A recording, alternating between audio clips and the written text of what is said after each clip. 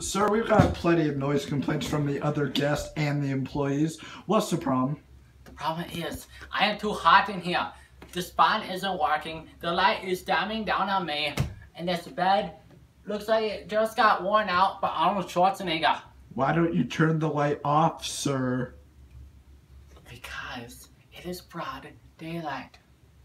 So open your windows and turn off the light. It is raining outside. Why do you think I would want to look at pouring rain? That is terrible weather. Weather ruins my day. That's too bad because it suits me, so. Who are you? I'm the manager of this establishment. Well, then you are a terrible manager. I met better people in my day. Back in my day, we had yoga mats, and all we did on them was lick them. Yeah, well, this is 217 now, sir.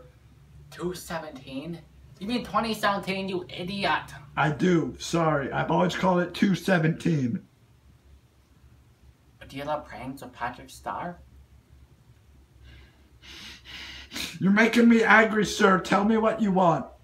I want a hotel that doesn't suck. Then why'd you come here? Because my wife was working in a Chinese restaurant in Chinatown and she couldn't afford to pay this month's rent. And so I had come here. Oh yeah? What do you do for work? I work at our Chinese restaurant in Chinatown. You got that? Good.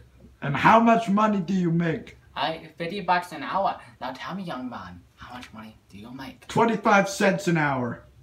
Well, 57-year-olds, we are pretty lucky because we get treated like gentlemen.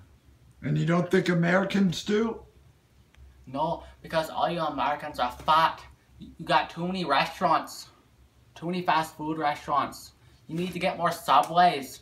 You need to eat more healthy. Yeah, well, all China has is cashew chicken and noodles. Oh, now you just dropped my feathers. Bring it on, old man. Bring it on. Oh, okay.